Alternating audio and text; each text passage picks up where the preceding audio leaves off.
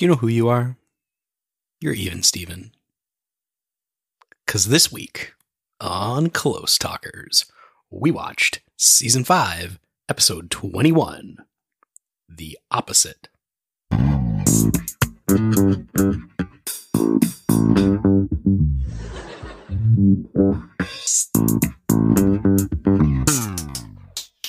So, Katy. Hi. How did you like The Opposite? I liked it. This is pretty peak Seinfeld. Yeah, the writing is good. The stories intertwine. It's not too over the top Kramer. There's references to things I recognize, like Characters know who Yankees. they are. It's not like... Yeah. Yeah. Nobody's being weird. There's a lot. There's great face acting from Elaine. Yeah, good episode. Yeah. What do you think? Yeah, definitely. I agree with everything, all those notes.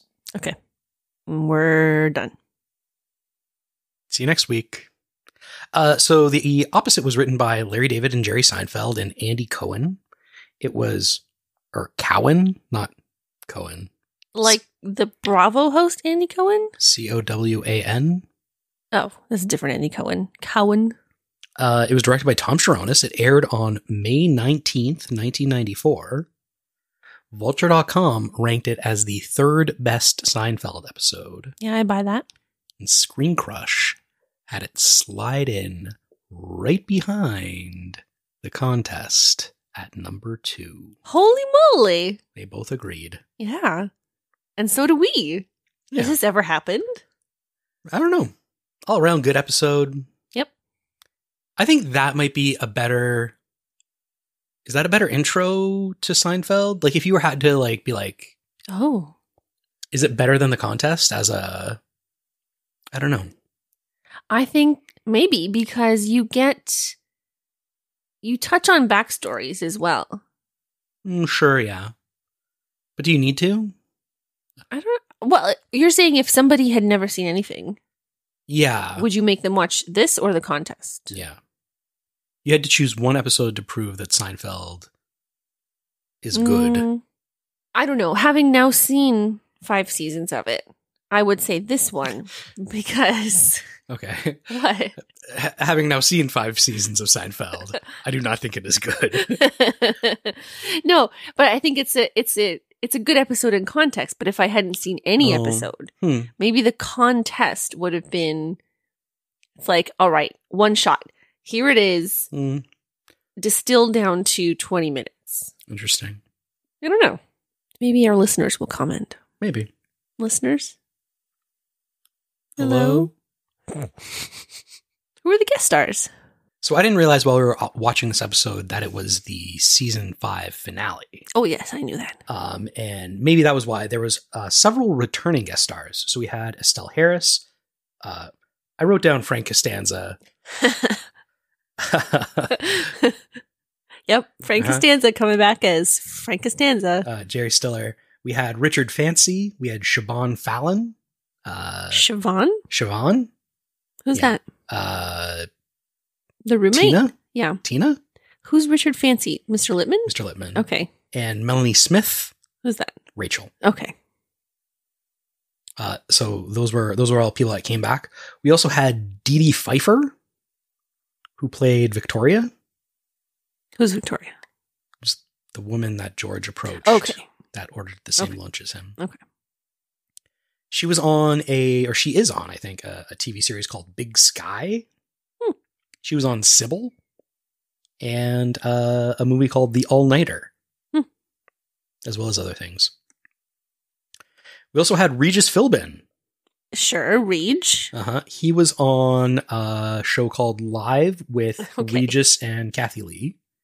He was also on a show called Live with Regis. He was also on a show called Live with Regis and Kelly. What year do you think his span started and ended on Live? So I never watched any of this. My friend was really into it. Really? Yeah, I don't know why. Ooh. Todd. Your childhood friend was really into Live with Regis and Kathy Lee. Yeah.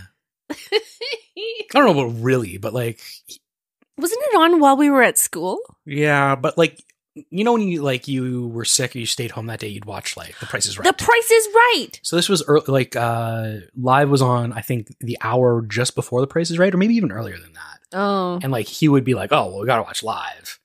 Okay. It's always on at the dentist. Are you looking up the answer? Don't look up. No, I was looking up something else that I forgot to look up. Well, yeah, but while you're doing that, you're going to look up the answer. No, I'm not. I can't ask you to guess something and then you pick up your phone and start Googling stuff. I was Googling something I meant to... This is stupid. Okay, so I'm going to guess that Regis started on Live in 1985 and ended in 2012. That's pretty close. Really? Yeah. Started Live with Regis and Katy Lee in 1988. Oh. And ended Live with Regis and Kelly in 2011. Look at this. Yeah. His first foray into television and talk shows was a TV show called The Regis Philbin Show, which began airing in 1964. Oh my God. And it replaced the Steve Allen Show after contract negotiations between the studio and Steve Allen fell apart. It's thrilling. He was also the host, the original host of Who Wants to Be a Millionaire. Yeah, I know that. I'm going through things that he's done. Who else was on this episode? Katy Lee Gifford. Mm-hmm. She was on a show called Live with Regis and Katy Lee. She was also on a show called Today with Kathy and Hoda. I have actually seen a little bit of Kathy and Hoda, or Today, I guess, because actresses and podcasters we like, June Diane Raphael and Jessica St. Clair, were guest hosting on Today. Oh, were they? Or they were like, I don't know the format. They were on Today for like several hours. I think it's a TV show based around the premise that you will watch two women drink wine for in 4 the morning? hours. Yeah. I don't know, and I don't care to look it up, but I think they don't start drinking wine right away. I think that shows up in like the 4th hour when maybe it's like 10 to 11. I don't know. I don't think it starts that early. I'm not super familiar with the show, but a lot of the articles that I read talked about, because Katy Lee left Live under kind of unfortunate circumstances where her husband cheated on her, and then she started taking like a lot of flack in the media. Do you remember this at all? Yeah, it's coming back to me, but why would she have to quit Live? Because he cheated on her. Yeah. Ugh, I guess it was the 90s. It was the 90s, and that was... Jesus. Yeah. Anyways, so... We can't have a fallen woman talking to us from the television. The point that I was going to make is a lot of the articles that I was reading about when she joined when she joined Today with Hoda, is that it was at a different time slot than Live, so it wasn't directly competing with her previous. Okay. So it's later in the morning. Yeah. Oh, okay. So a glass of wine isn't unheard of at noonish. Yeah. I think it starts at 10 and then it goes until, I don't know. It's a 4-hour show. Early hours of the afternoon. It's literally today. It's the whole day. Is there nothing worth putting on television? Are the writers constantly on strike? We got to get the writers back. The writers struck a deal, didn't they? Do you hear about this? I don't know. I think they got a deal going. Oh, good. Won't be stuck watching, I don't know, darts. Poker? Remember when... I guess poker was because the baseball strike? Yeah. The sports strike. It wasn't a writer's strike. So... Was baseball and hockey the same year? It was in 94. They both went on strike. Oh, maybe? I think so. Technically, it was a lockout, not a strike. Sorry.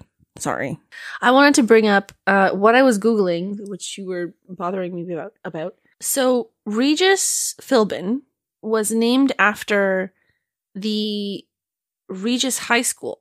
I know that. It's a private all-male Jesuit secondary school for Roman Catholic boys in Manhattan. Wait a second. What? He was named after this school? He was named after the school. Like, we got this baby. You know what we got to do? Name him after this school that he might one day go to. He didn't go. He was not accepted. Wow. At least if you believe a book I read recently by alumni Colin Jost, SNL writer and husband of Scarlett Johansson. Yeah. Yeah. Were there any other guest stars? Nobody noteworthy is Kathie Lee Gifford. Is she still wrong? Oh, French Stewart? Yes. Yeah. Third Rock from the Sun. Was this his first appearance? In the TV in Seinfeld? No, on TV. Oh, I don't know. This is your job. I didn't even look him up. He was. Oh my god, that was the star for me. I gasped when I saw French Stewart. No, forget it. You got to Google. I get to Google. I get to drink.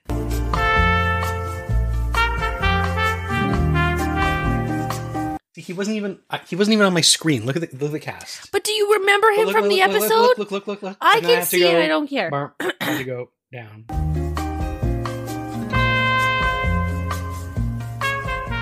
This episode also guest starred French Stewart, if you didn't notice.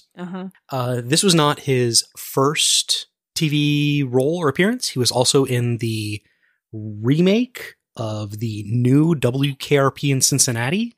Oh my god. For 23 episodes. Kind of interesting that his first role he got in television was a recurring role in a remake of a popular show. Yeah. It's a little bit odd. He was also in Third Rock from the Sun for many years, along with Wayne Knight, who I'd forgotten was in Third Rock from the Sun. Anyways. He's also in the movie Inspector Gadget 2. He made a memorable cameo on Community. Sure. As a French Stewart lookalike. Yep. Role he was born to play. So I haven't talked in a while. I'll shut up, I guess. No, let's throw it back to last week when I asked you if you remembered this episode. Don't you do a synopsis at some point? Take a chicken salad on rye, untoasted, with a side of potato salad and a cup of tea. So how'd you do? I think I nailed it. Chicken salad on rye. Such a good line. It's like perfect. Okay, so I'll read the Netflix synopsis now. George does the opposite of everything his instincts say.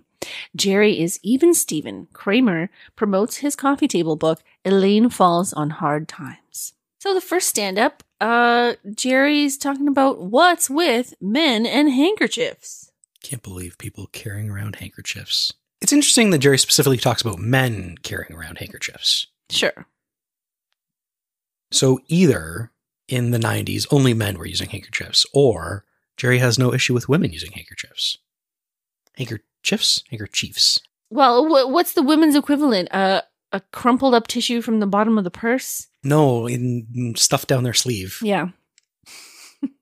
It's warm. So you use a handkerchief. I am a fan of handkerchiefs. Mm-hmm. I have about 20 men's handkerchiefs, all the same pattern. Why are they unisex? Why aren't they unisex? They're men's handkerchiefs because I had to buy them in the men's section of the Bay because they don't sell women's handkerchiefs. So that's what the Bay sells these days. What do they have there? They got wallets, belts, and handkerchiefs. Pretty much. Yeah. But I'm one of those people who always just has just a little, I have to wipe my nose just a little bit when I come in from outside or I'm in a air conditioned building. Mm-hmm. So I always have a handkerchief. And if I blow my nose in it, yes, it does go back and it goes in a special pocket of my purse where there's nothing else. Mm. And then it goes in the wash that day. So I'm not carrying around snotty hankies. I have enough that I can just... Well, you are carrying them around until you put them in the wash. I'm not going to throw it in the trash. Still carrying it around. I mean, they are more environmental, probably more economical. Yeah. I mean, probably you could buy a handkerchief for the price of a box of Kleenex. Yeah, I would say yes. Yeah. And it'll last you longer than that box of Kleenex. Of course. But it'll be much less gross. Much more gross? The box of Kleenex will be much less gross. Well, listen, if you don't see a garbage can, you got to carry around a snot-filled tissue till you do. That's fair. But I mean, for the most part, where you're blowing your nose, there's garbage cans available. Not always. And if not, it's if it's as bad as a handkerchief, but you can also then, once you do come to a garbage can, throw it away. I guess, if you remember to. Yeah, of course you're going to remember. You got a snotty... No, you put it in the pocket of your jacket and you find it 3 weeks later. Mm. George goes to the sea. We start off with forlorn George and celebrating Elaine. Mm-hmm. A lot of big decisions end up happening on this pier. Yeah? Yep. This is the first. Oh, okay. I was waiting for you to remind me because I couldn't think of any. Oh, no. I don't think any have happened yet. Okay. Elaine says, I don't fool around, baby. When she gets her promotion and raise. Did she get both a promotion and a raise? Yeah. Did they say what her new job was? No. I wonder if that woman who hurt her foot and got promoted didn't work out, and then Elaine got her job. Elaine's hair is like smooth curly now. I feel like it changed from the last episode to this episode. I didn't see the like filming schedule. I wonder if like they filmed this along with season 6. Oh, maybe. Or, I don't know. Maybe there was a break between. And Jerry's hair is very fluffy.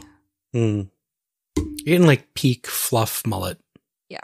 There were some questionable shirts Jerry was wearing in this episode. Did you see the mock turtleneck he was wearing at the Costanza's house? It was green. Oh, I noticed his nipples a lot.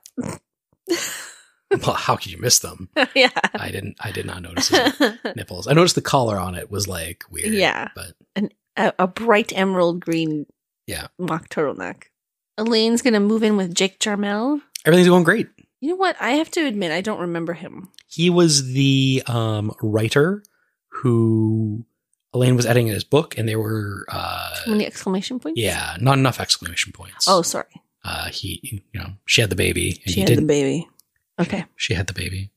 And then she edited his book. And I remember the name, but I couldn't, like when he came on screen, it didn't ring a bell to me.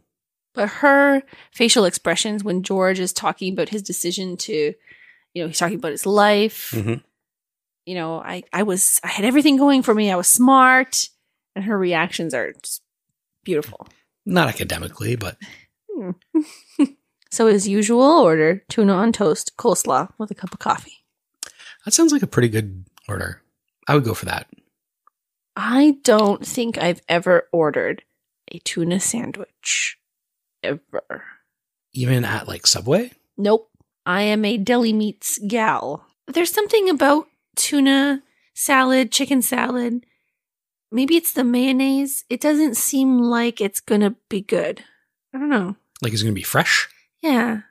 Like you could hide a lot of sins in there. I do remember when I worked at the bagel shop when I was a teenager, and they were like, you got to check the date on the tuna all the time. And I was kind of like, yeah, okay, sure. I do remember one guy once came in, he ordered a cinnamon raisin bagel, toasted, tuna. No. Cheese. No. Tomatoes. Mustard. No. That's awful. Yep. It's so awful that I remember it 25 years later. It's entirely too much tuna.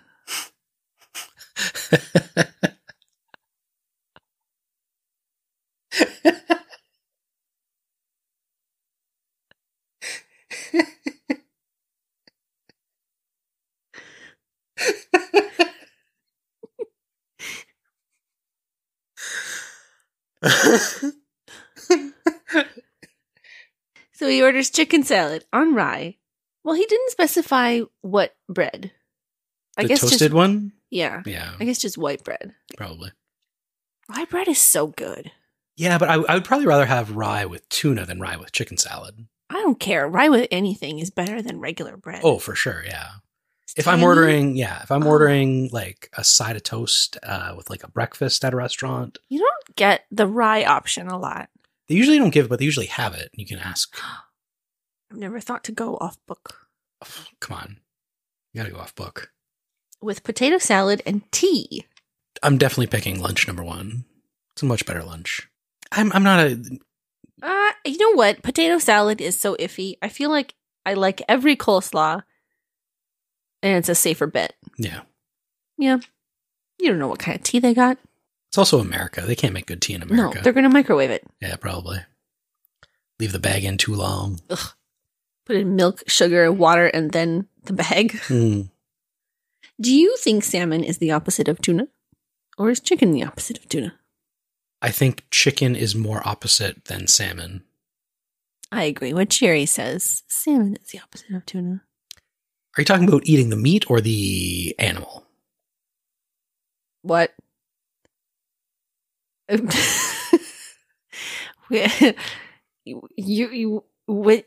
you eat the meat, you eat the animal. What? But the animals could be opposite, but eating the meat could be... I'm sorry. What's the opposite of cow then? I think the opposite of eating a tuna sandwich is like, it could be like throwing up a tuna sandwich. What is going on? Okay, assuming you eat that George didn't come to purge at Monk's Cafe. I think opposite implies that there's a binary thing and there's no binary decision for a tuna sandwich. Listen, I wrote down George isn't familiar with the concept of also wrong.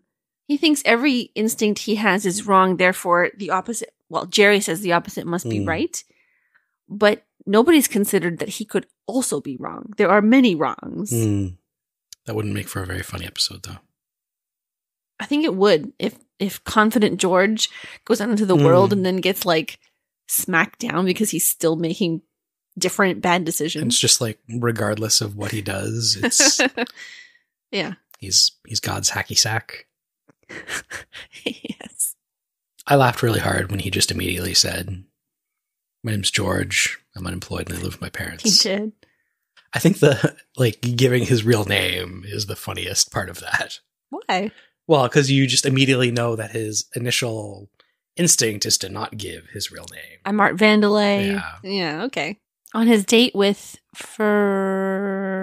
Victoria, the guys behind them in the movie theater are kicking her seat. Mm-hmm. And George stands up and he gives them what for. And one of the things he says is, "I'm going to show you what it's like." He goes, "I'm going to take you outside and I'm going to show you what it's like." So that line was taken verbatim from a Buddy Rich bootleg video where he was yelling at his orchestra. Oh, okay. Mm-hmm. The whole thing? No, I think just that specific line, actually. Oh, I'm going to show you what it's like. That's so vaguely threatening and non-specific. Gonna show you what it's like. He's gonna get behind them and bug them during a movie. Gonna show you what this is like. Or I'm gonna beat you up and I'm gonna show you what that's like. So I looked up Juji fruits. Oh yeah, are they real? They're real. Okay, sure, yeah. They've been around since the 1920s. They were all manufactured during 1920. And that's why they're so hard and stale. They're by the same company that makes jujubes. Oh. They're both popular movie theater snacks, but They were from the same place. Yeah. And I have some facts. What do you think the green flavor is? I'm not going to guess lime because that would be obvious. Apple?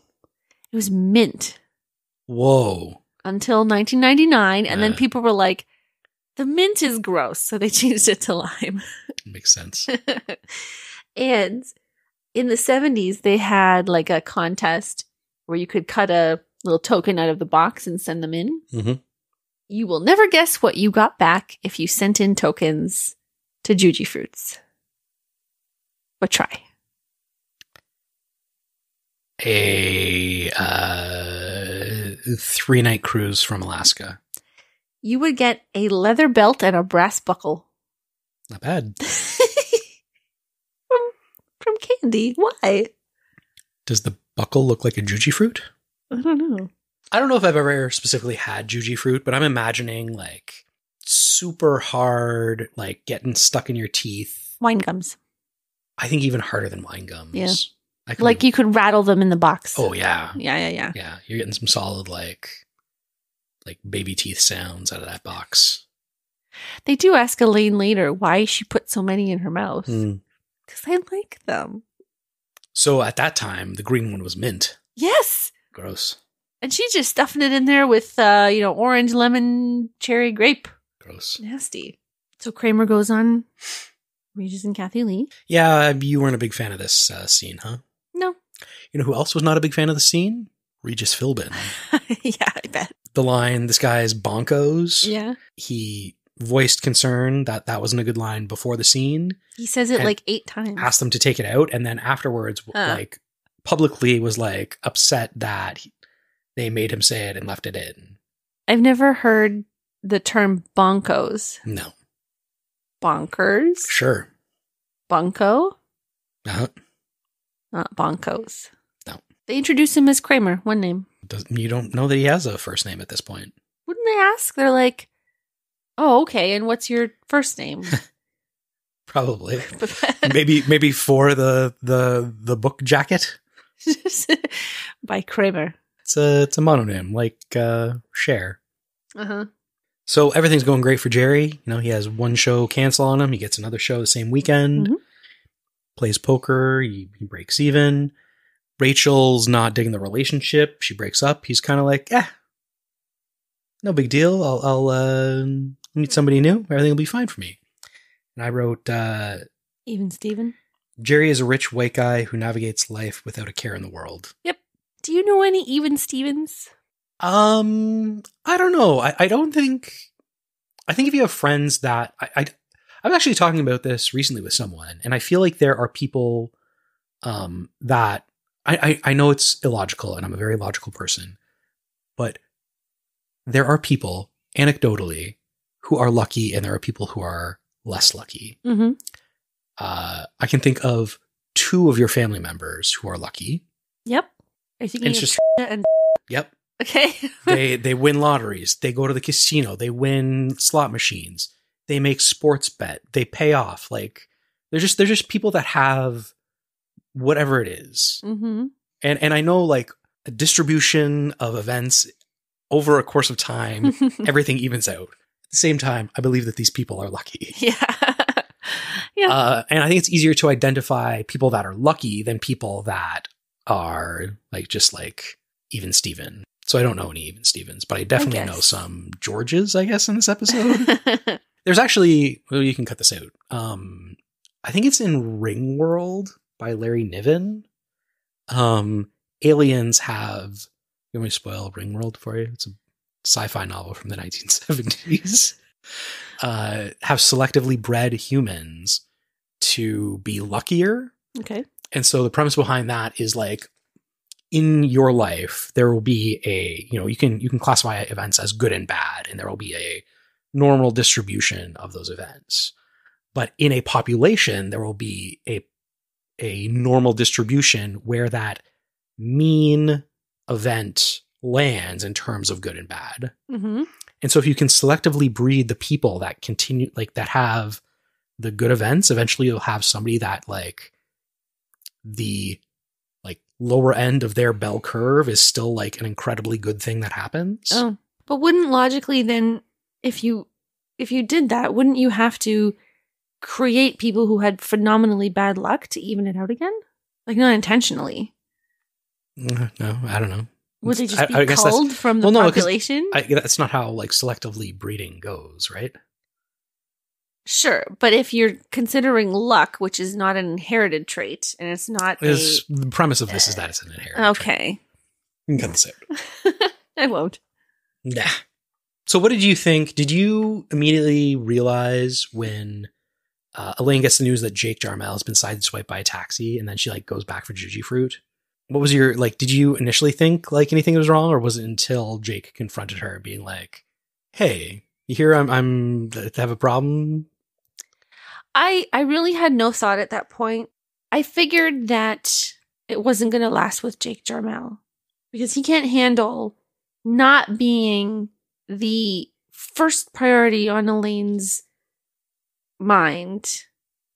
Like, he expects her to, he's so fragile, physically and emotionally, that he expects her to run screaming out of a movie theater to his side. Well, what if she didn't have dinner? I don't know if he needs to be Elaine's number one priority, but maybe just higher than candy. Listen, Jerry had a good point. Why didn't she eat it in the taxi? Because she ate the popcorn. So, you know what? Your belly's full. Don't eat the candy in his room. Have some before you get there. Or bring it and be like, oh, I thought, we didn't get to go to the movies, but I brought this. Yeah. But Elaine's a terrible person. She did let in a jewel thief. Used Canadian money in the washing machine. Does she have a lot of Canadian quarters? I don't know. I mean, we don't think about it because, like, you'll often get like an American coin in your change, and you just pass it on. 25 cents. Yeah. But like, I imagine in like America that would be daunting and confusing. And what do you do with this? I don't know. I thought you were going to say, with the disparity in our currencies, if you keep accepting Canadian quarters, you're actually losing quite a lot of money. When the toonie was introduced, I got a Indonesian 1,000 rupees coin. Oh yeah. And it wasn't the right size and it wasn't the right proportions, but it was a gold circle surrounded by a silvery circle. Yeah. And I kept that for years as change from a golf course or something. And I kept that coin for years and I called it my lucky coin. Uh-huh. It was one side was a palm tree and one side was an eagle, I think. And did it bring you luck? No, I consider myself an unlucky person. Oh, okay. I'm an Elaine. When we go to sporting events, I don't touch the 2020 tickets, the 50/50 tickets. You don't touch anything. I'm not familiar with the concept. That's how unlucky I am. We get them because they're supporting charity, and you will not. Mm-mm. You know what? We never win, so maybe you should touch the ticket. Mm. We know someone who won 50/50. I guess he's a pretty lucky person. He listens to the podcast. Who? He did? Yeah. Where? Did he win 50/50 at a Jays game? It was like 70 grand. Did he? Oh my God. I think so. I don't remember this. Please let us know if I'm correct or if I made that up. Okie dokie. There's another guest star you didn't mention who's important. The principal from the Breakfast Club. He's the Yankees guy. You mess with the bull, you get the horns. That is not the same actor. That's the principal from the Breakfast Club. Okay, turn on your computer. He is a recognizable guy, and I almost added him, but he's pretty much a single scene, and I didn't think it was worthwhile. But it's not. Oh, it is the guy. Can you turn around and say that into the mic? It is the guy. Paul Gleason, known for The Breakfast Club, Not Another Teen Movie, and Trading Places. Voice of George Steinbrenner's Larry David. This is the first time that Larry David does the voice of George Steinbrenner. He was obviously not the actor who portrayed George Steinbrenner. Right. But does he play him throughout? Yes, they both do. Because I don't know if he actually... I assumed he didn't actually appear in the show. No. But I wondered if they just had you never see him, right? You just see his hands and stuff. He's who's the bad guy from Inspector Gadget? Dr. No? Dr. Mad, no. Professor No? I don't think it's He has the cat? Yeah, he has the cat. Dr. Claw! Dr. No. So I'm going to have to fill in details. It was either in the finale or in the Seinfeld remake in Curb. They got George Steinbrenner to actually appear and be in a scene. Playing himself? Playing himself. And he was so bad that they had to cut him. Oh, no. There's an interview that Larry David gave where he talks about it. And he's like, called him up right away. He's like, George, I'm sorry. He's like, gotta cut me, huh? Well, the man's self-aware. To your point about Jerry being a white man who skates through life, he has main character energy. He even says, I have a friend who's up, I have a friend who's down. And now this friend is down and this friend is up. I kind of liked that this was a very, Jerry doesn't really do anything. No. He's the vehicles for the three characters to orbit around. Yeah. If one orbits around a vehicle. I do like his scene with Rachel was funny. He's like, okay, well, it was nice dating you and bye. That's probably a good reaction to breaking up that everybody should take. There was a couple of things that Jerry said in this episode, like the thing about doubling your wardrobe. Recruiting homosexuals. Yeah. I can't even remember what the last snap was about. Nope, not worth talking about. Coffee? Oh, coffee and then alcohol and... So, what's on for next week? Season 6, episode 1, The Chaperone. Oh, what's it about? Jerry dates Miss Rhode Island? However, as a contestant, she needs a chaperone, so Kramer tags along and ruins all their fun. Does she need a chaperone because she's 17? No. Okay. Do you have any corrections and or omissions? Last week we talked about how there was a time when there was always 2 movies about something. Oh, yeah. And we couldn't remember Prestige and the other one. It was The Illusionist. So I gave some facts about the Hamptons house where they supposedly this episode was set. Uh-huh. It's irrelevant. They were not there. It was just for establishing. It was a house. The establishing shot? Yeah. Yeah, okay. But they didn't film there, of course. And I had this thought while editing the episode. Where's this couple's other kid? They had a baby 2 years ago. Jerry says so. Oh, yeah. There's no other kid running around. No. Somebody probably has to look after the other kid. So we couldn't really tell what a kishka was. It's various types of sausage or stuffed intestine with a filling made from meat, meal, often grain or potato. Kishka literally means guts. I looked up kishka, yeah.